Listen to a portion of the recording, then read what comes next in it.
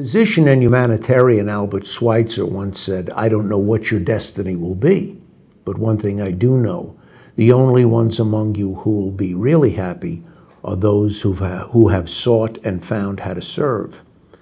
I think that's true, but then there's the downside of helping.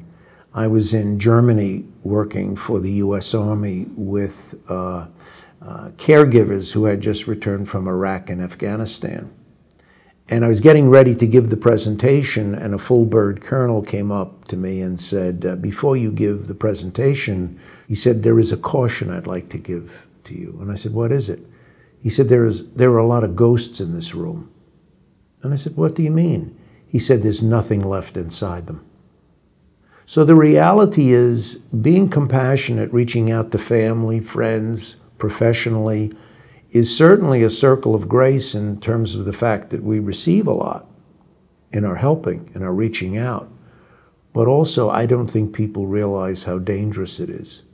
When we're close with people, we really put ourselves close to emotions and to needs that are very difficult, and we can be psychologically contaminated by it as well.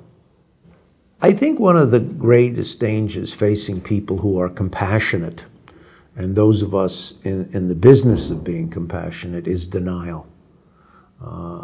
I once was with a helper who was really having a hard time.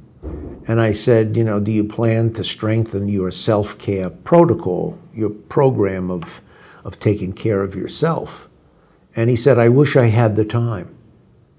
So there's this whole sense of really feeling that we don't, have the space, and it isn't necessary, it is a luxury, and that we don't have the time.